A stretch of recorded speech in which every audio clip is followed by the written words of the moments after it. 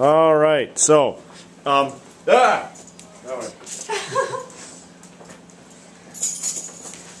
I don't like to share my fame with anyone. So, we just got done taking our data, right? And the graduates went to the 10th place. So if the graduates went to the 10th place, where do you guess out to? Hundredths. So we should have been guessing out to the hundredths for both D and H. And when you measured the length of the tube, L naught, again, everybody's L naught is different because everybody's tube was different.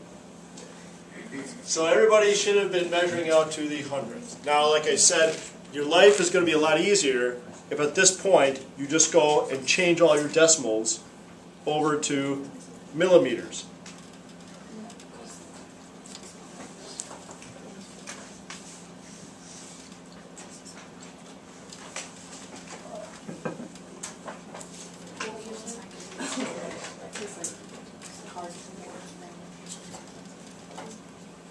That's what I'm doing right now. So I'm changing it all over to millimeters. And then I'm going to do the same thing for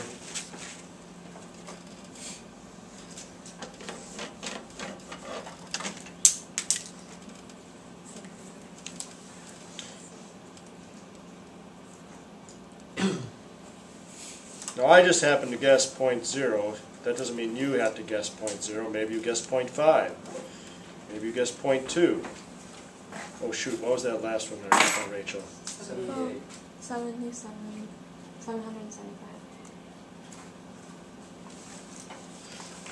Everybody's depth, the very last measurement is going to be different for everybody. Okay? Because everybody's tube was a different length, not everybody's going to be able to depress it the same depth. Now volume, we said, is L naught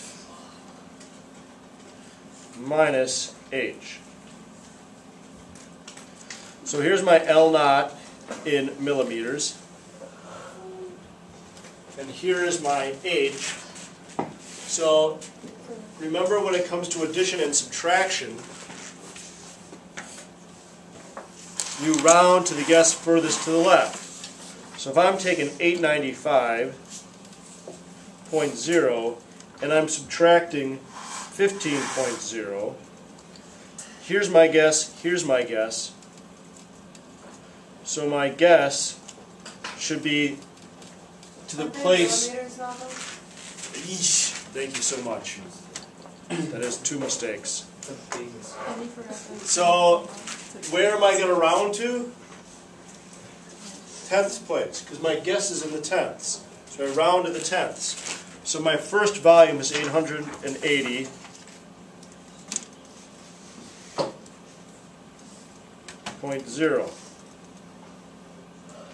And then I continue on and do the rest of them. Okay? So make sure that you and your partner right now go and calculate out V. If you did that, then I want you to spend the next 30 seconds meditating on how great you guys work together as a team while I catch up. Or this might be a good time for John to sing his top favorite hits from Cats. Do you have that on your iPod? Of course I I used to do. love that when I was little. I used to watch it all the time. My mom said once she went to Cats, like the musical, but it was too creepy, so she had to leave. What's creepy about cats that are singing and dancing on stage? That look strangely human.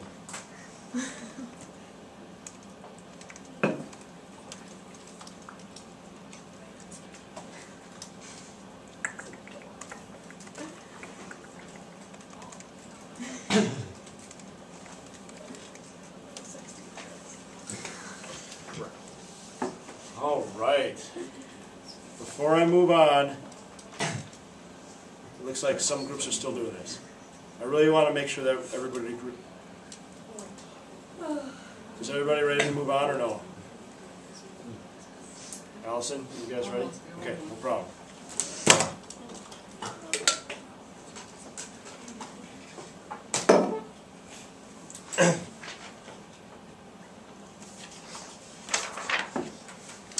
So the next column is we're going to calculate the pressure inside those tubes. We are changing the depth, therefore we are changing the pressure inside the tube. But we have to calculate the pressure inside the tube. And this is where it gets fun. So the pressure inside the small tube is calculated using this following equation. Now, the pressure that we measured, the atmospheric pressure for today, was 29.96 inches of mercury.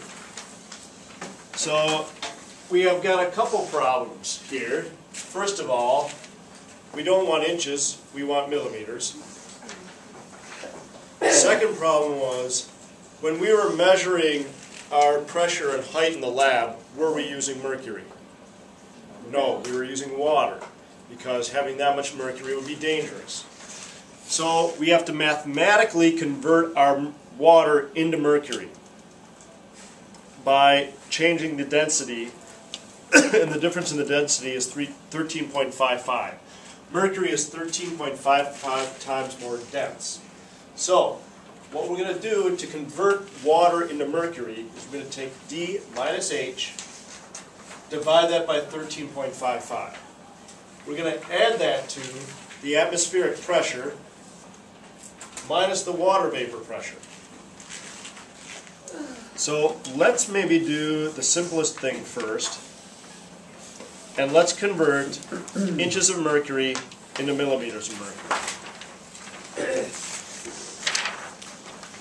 So I'm going to do my calculation here. Where are you going to do your calculation? Good question. If you turn the page, it says, in the space below, please show your calculations for converting inches of mercury to millimeters of mercury and for converting the pressure of water in kPa to millimeters of mercury. Okay, so first let's do this.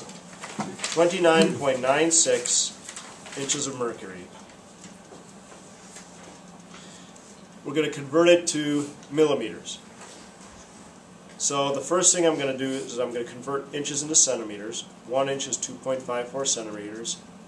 Yes, I have that memorized. You don't have to. You can if you really want to. So the inches cancel, and then how many millimeters in a centimeter? 100. Okay, now I'm really going to cry, because I heard some people say 100, but it's 10. I assume you just wanted to make me cry. Yeah. Okay, good. I want it on the video. So now we calculated it out.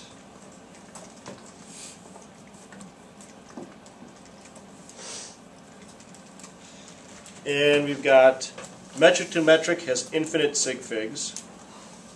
That's infinite. This one has 3, that one has 4, so we round to 3 sig figs. 761 millimeters of mercury. So pretty darn close to atmospheric. Atmospheric pressure is 760 at sea level. We're above sea level, so the pressure should actually be less. But it's a little bit higher today because we have a weather front moving through. So we have a high pressure system moving in. Yes, Eric? Why do you use the sig figs for the centimeters? I thought that's like an exact... Nope, that is not. Oh yeah, okay. You measured that there are 2.54 centimeters in 1 inch. Okay. Okay, so now I can go back here, and we can put 761 in for that.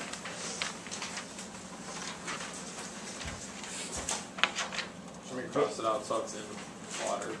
Or no, we haven't done it Yeah, we temperature. Rachel, what was the temperature of your water? 23.9. 23.9. Beautiful. All right. So on this point right here, we're going to write 23.9. That's our temperature. And we want to find the vapor pressure of water. Because yesterday I mentioned that, and it says in the directions, that water vapor is not ideal. And for those of you in the Charles Law Lab, those of you who had a hot sink got really bad results because you had a lot of water vapor. So I'm going to try to draw. Here's my outer cylinder. Here's my inner cylinder.